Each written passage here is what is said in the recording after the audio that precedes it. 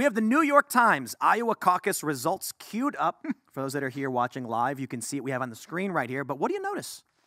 What do you notice in their default breakout of the candidates? I notice our buddy isn't there. Who wants to say it? Yeah, no Vivek on the... Vivek is not included in the New York Times default breakout. You have to then click View All Candidates to bring him up along with Chris Christie. I thought he dropped out. Asa Hutchinson and Ryan Binkley. Yeah, Christie did drop out. Yeah, but he's still on the ballot. Dead ass, I don't even know who Ryan Brinkley is. He was the first person to do the full wrong. Grassley this cycle. He did all 99 counties. And, Did he really? He did. Oh, wow. Is he still running? No, he suspended his campaign, but I think he still has a few folks going to caucus for him. And really? And Hutchinson's been out for a while. No, he's still in. He's still in? He's still in, yeah. Wow. Yeah, he's... Okay, well, that's kind of depressing, but, you know, more power to him, I guess. 1%. Oh, is he really? Chris Christie dropped out, but I do love that Vivek is not included in their default breakout of the total reporting. Should be interesting to see what ends up happening because of that. It was the same with CNN and Fox News. Yeah, apparently what Fox... So we did a ride-along with Vivek today, and he showed me like a screenshot from his Fox News hit this morning. He's like, what's going on, guys? Like, what is this? Oh, and he pointed at the screen, and it just showed... It's a poll. Yeah. It was a poll of who are you caucusing for, and they did not include his name. Yeah. But the weird thing on CNN is when you clicked the link and went there, the big article was Vivek's face. I don't understand what was going on. I think if you go to CNN right now, and it would probably just show you Vivek. I guess that's it. But I suppose the big news and the big questions we can start talking about right now is Donald Trump versus Vivek Ramaswamy. This is like the big subject. For the longest time, everybody's kind of wondering how it is that Vivek is running against Donald Trump, but there's no fighting. And so we actually got to the point where I think it was Dave Rubin who tweeted that Vivek, I don't want to get him wrong, but Dave said something to the effect that Trump is working with or for, Vivek is working with or for Trump or something like this. Yeah, that was a big narrative that was being pushed by the DeSantis camp for quite a while. And, you know, I think Vivek was smart for a long time for not taking shots at President Trump. And he kind of stayed above the fray in that fight. But President Trump certainly doesn't enjoy when people use his face or name for financial purposes. And those T-shirts that Vivek was pushing with the "Save Trump, Vote Vivek" message, I think that was a little. I think that upset a few people, including President Trump, and rightfully so. President Trump has never liked when people use his name. He even sued Little Mac Miller over the song Donald Trump, and so. I think that was a rookie mistake made by Vivek, and it happened at an inopportune time for the guy. Yeah, so this is the story. I just Google searched the image. India West is the source. I don't know what they are, but this image is real, and it's Vivek with a group of young men, and they're wearing shirts that say "Save Trump, Vote Vivek." Look, man, I like Vivek. He's a good dude. He's a smart guy. He's a hardworking guy, but this was a mistake. This was a big mistake. I understand the message, like, okay, his life is at risk if the deep state really wants him to not be president, that they'll stop at nothing. I get that, but like to rely on that as a campaign message is a little lame. Like, you got to be the best candidate, not like, oh, that other guy's a problem, so vote for me instead. That just doesn't fly. It doesn't sustain, my opinion. Show me why you're good. I mean, look, Vivek has a great thing going as if the deep state does really stop at nothing and go after Trump, and let's not even explain like the worst that could happen, we're going to be happy that it's not just Nikki Haley waiting in the bleachers. Yep. So and Vivek is around. That was the argument that I overheard as he's doing radio interviews all day with Alex Jones, Bongino. He was like, the argument, I couldn't hear Alex Jones or Bongino, but you could tell they were like, Trump's going after you. Why would you run with this stupid shirt? And his argument was, Alex Jones, you just did 20 minutes. We just did 20 minutes together on how they're going to assassinate Trump. Oh, geez. So then what happens next? And Bongino, you just did a whole interview where you and Tucker talk about assassination of Trump for 30 straight minutes. Yep. So what do you think's going to happen next? Game theory that out for me. So I think that's I don't think that's smart. I don't think that T-shirt's smart. But that's I think the strategy, the thought process behind it, right? The T-shirt is cringy, sure, but I thought Trump's response could have been better. I think he could have been a lot smarter about this situation. His statement today made more sense, but he could have reached out to Vivek. He could have sent out a message saying, hey, I don't need saving, thank you, without kind of dividing a lot of people. As, of course, Don Jr. was here just a couple days ago, and he talked about how we don't have a bench.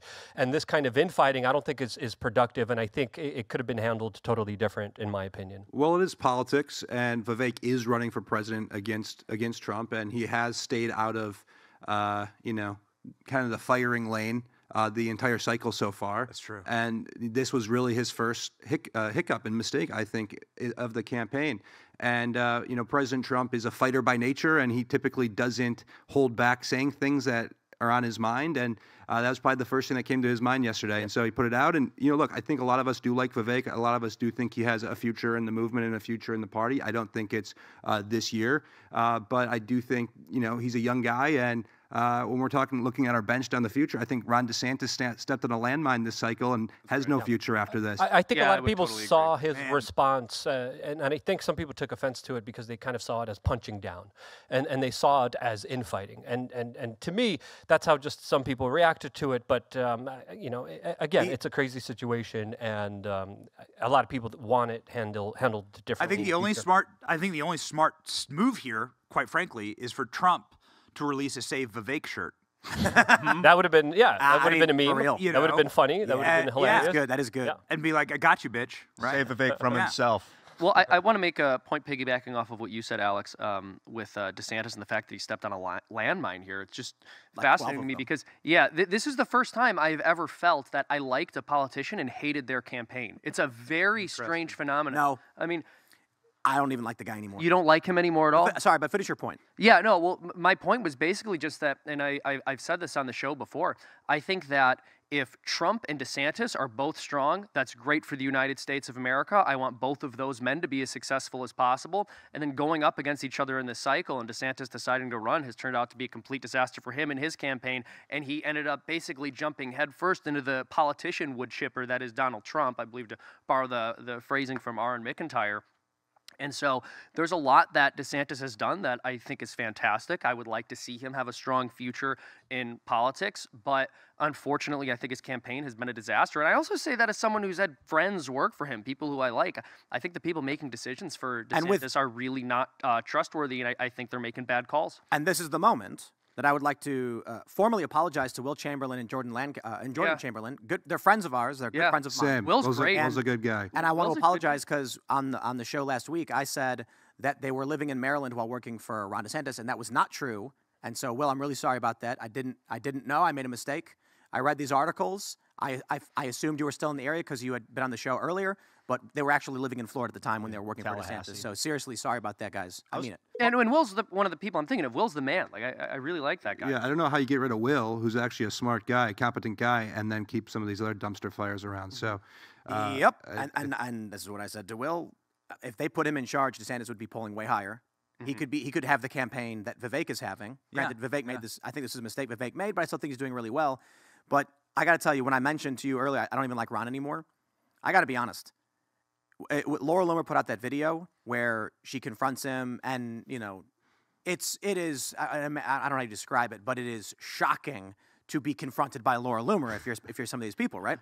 But a question that someone asked, and she also asked, was, why are you in Iowa when your state is in a state of emergency?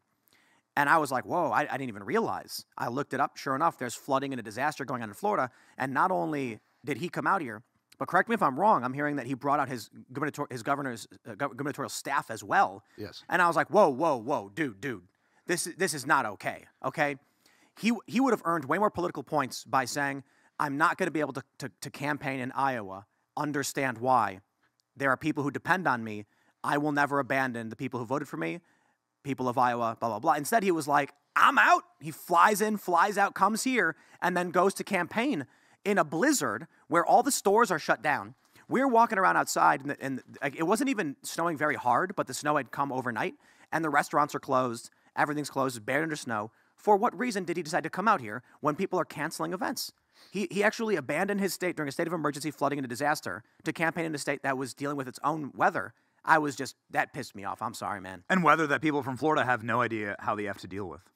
Florida people don't know how to deal with ice and snow and cold. And Yeah. What's What's the Gator guy going to do up here, huh? As a person, yeah, that's right.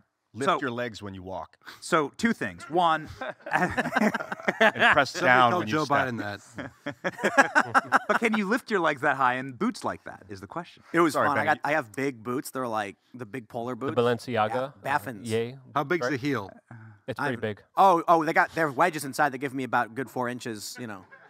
Can I pull the audience real quick? What do you guys make of a man that wears high heels in the campaign trail? And that's okay.